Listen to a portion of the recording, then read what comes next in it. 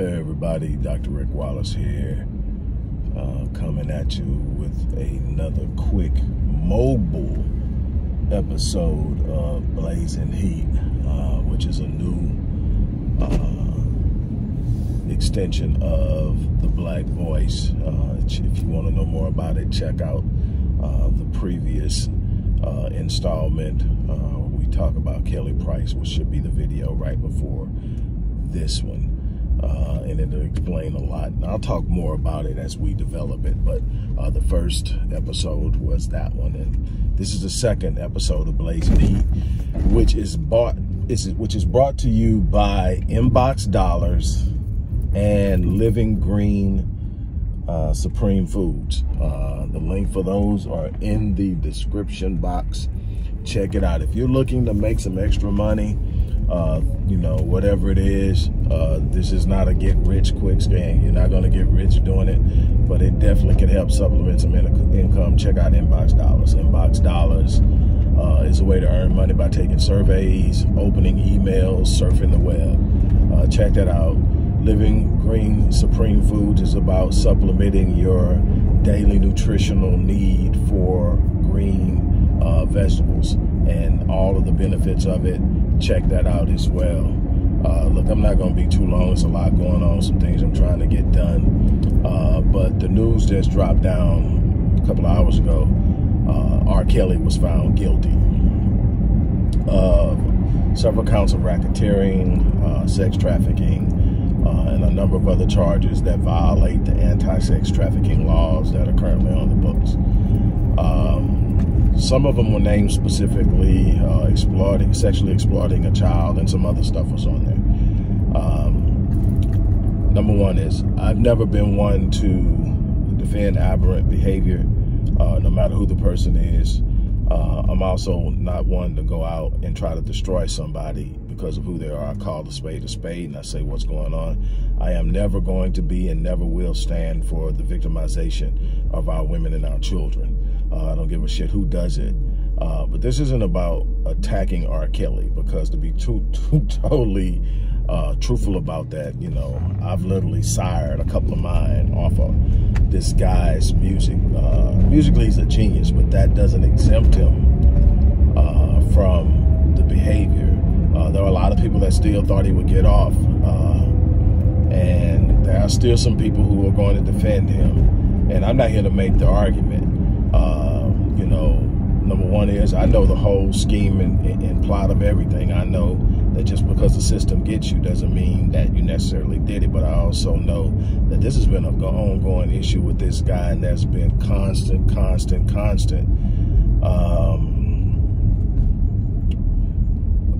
evidence and people coming forth, and people come forth for a lot of different reasons. Do I think everybody that came forth was actually exploited by him? No.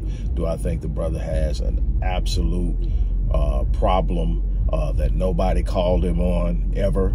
Absolutely. Do I think he was empowered and to do it by the people around him? Yes. Not only was there silent condemnation, which is what happens when you don't say anything about something. You give your condemnation. You condone it by not saying nothing. It's called silent condemnation. Not only was there silent condemnation, there was some co-signing going on. You know, some of the stuff. And it was a reflection of a lot of the shit that we, this is just where I'm at right now. A lot of the shit that we see in the hood, where you got old cats talking about how fine some little girl's gonna be when she growing up. Well, how in the hell are you looking at her and visualizing that? That's some sideways stuff that we've seen growing up. So I'm talking about, I'm 54, and I heard old cats doing that. I seen old cats sitting by the tree playing dominoes, hollering at the little girls, 13, 14, 15, walking by. I see it perpetuated in movies. One movie that it just, for whatever reason, sticks out to me is that Tyler Perry movie, Madeia's Family Reunion, where those little girls walking around, them old men got them digging in the barrel for beer and soda for them so they can watch them. All this stuff like this is a reflection of some issues that we have been needing to deal with. Again, I'm not here to destroy the bro. I hope that some kind of way he finds help. I hope that some kind of way they don't take his entire life away from him. But at the same time, it's not up for me to defend that. What I want to talk about is how it went for so long unchecked, and even when he was outed, the people who could have stood up and said, okay, man, it's time to step up. But see, after a while, when you've been complicit to us for so long, your conscience starts to tie you to it. And then you can't sit up and call them on it because you've been there. And no telling how many people participated. And again, this isn't me deflecting what he did by pointing to someone else. This is me saying it shouldn't stop there. This definitely shouldn't stop there. Far too many people, from those with the record label, for those who were in his camp, from his business manager, you know, I mean, his bodyguard. I mean, the thing is, there were people that were aware of what he was doing outside of the people who were sounding the alarm, that stood up for years and said, no, he wasn't doing it, that all of a sudden now are sitting up saying, well, yeah, this happened, that happened, and whatever. All of those need to be held accountable because you lied. You could have saved people. You could have helped people. You could have changed things. The thing is, you know, like, another reason that I don't want to completely toss this dude away and throw him away is because he was failed. He was failed. This happened to him when he was a little kid by his own sister. No telling what else happened that hasn't come out, but that definitely came out. That's definitely an issue. That was definitely never dealt with. Whatever that created and however it contributed to his own sexual deviancy, it needs to, you know, that needs to be acknowledged. Now, here's the big part. And this is what I tell all the people I work with who have gone through some unbelievable traumatic things in their life. That was messed up. What you went through was messed up. But guess what? Life don't care. So you got a choice. You can continue to live in the dysfunction and the frustration and the bitterness and the screwed up ways that you developed because of what you went through, or you can decide that you're going to change your life and you're going to do something about it. And it's going to be hard work. It's going to be painful. It's going to be a bunch of things that are going to happen. But at the end of the day, you're going to be responsible for your life no matter how screwed up somebody else made it. And so those are the things. But my thing that really got me to jump on here and talk about this so quickly is he's the center point. He's the focal point. He's the guy with the big name, you know, that everybody recognizes, that is, you know, at the center of this. But there's an entire culture that facilitated it. There's an entire culture that co-signed it. There's an entire culture that stood up and did absolutely nothing to help the people who were victims in this. There were parents who were complicit in it. They're talking now. They're speaking up now. But you were complicit in it. You knew who he was when you let your daughter go with him. You knew he was an adult man when you let your teenage daughter go with him. Even if you didn't know what he was capable of, why would you let your teenage daughter go with an adult man? Again, this isn't taken from the foolish, crazy stuff that he did. It's saying that everybody needs to be held accountable. You can't push somebody off somewhere and something happened to them and then you point to the person that did it. You shouldn't have pushed them off there in the first place. Those are the things that nobody wants to talk about. We're so freaking screwed up that there's something inside of us that thinks it's okay to let a 15, 16-year-old girl go with a 30-something-year-old man and just hope that, you know, there's no condition or situation under the sun where my child is going off with some entertainer that's an adult and they're a child.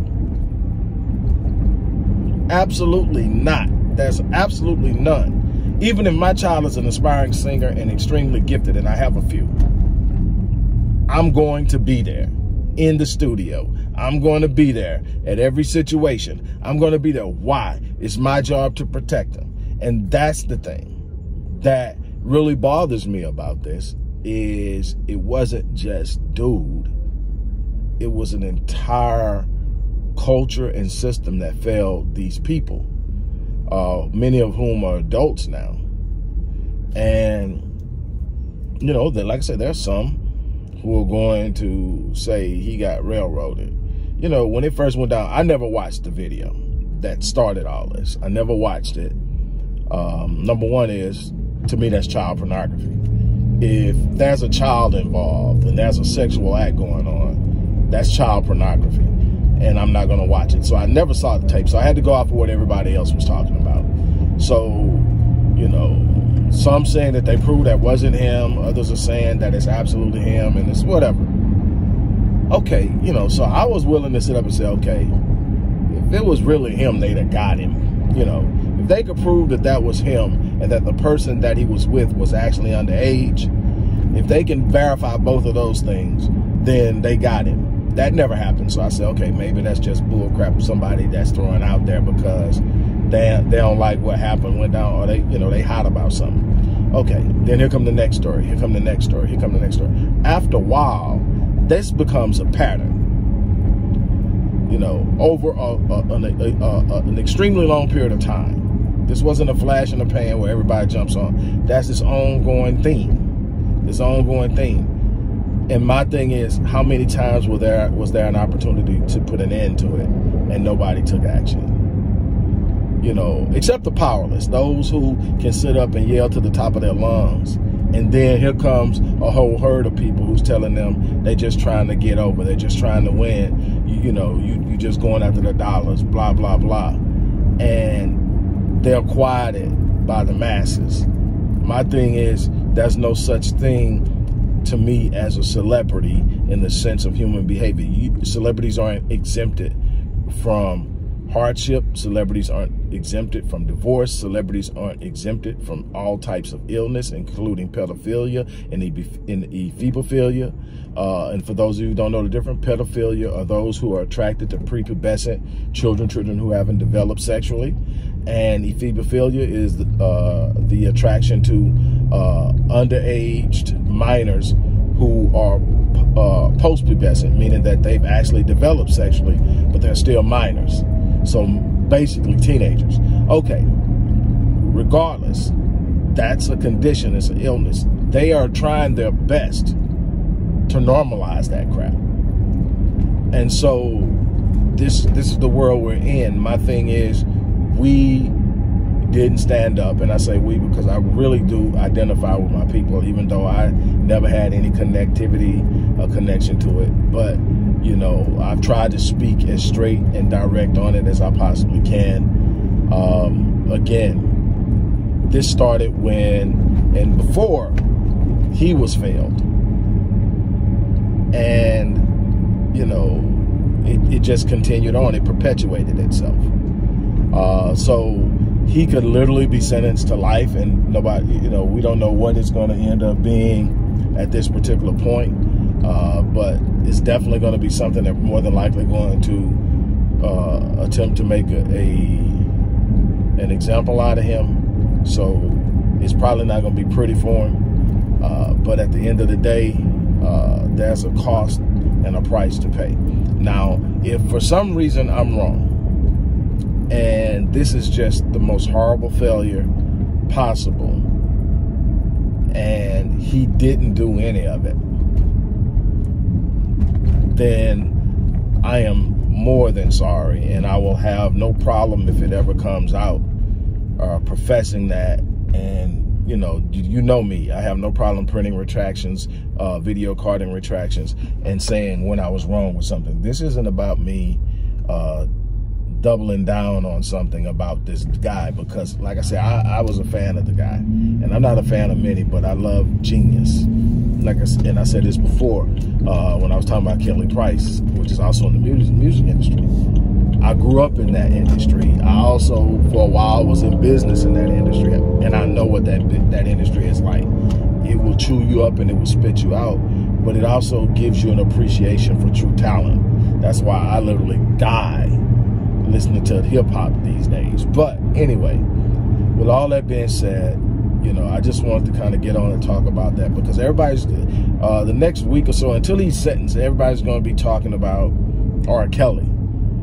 I'm talking about everybody else, because without everybody else, R. Kelly doesn't get 30 years into it before he's finally shut down, you know. And so that's what we need to actually be looking at, is how that happened and what kind of culture are we residing in that it did happen. And on that note, I'm out of here. You guys have an unbelievable day.